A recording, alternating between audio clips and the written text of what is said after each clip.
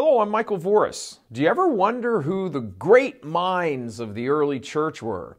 Have you heard of the church fathers? People use that expression a lot, but you're not really sure who they were or what influence they had on the faithful?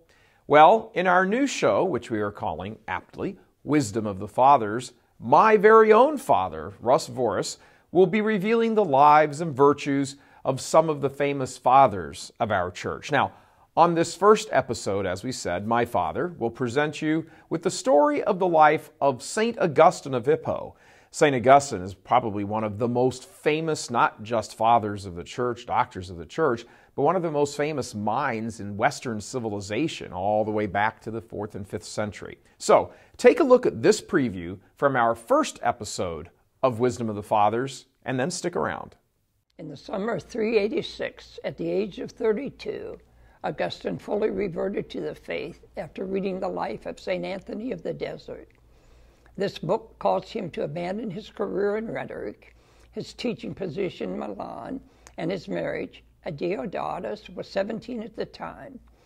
Augustine then devoted himself entirely to serving God.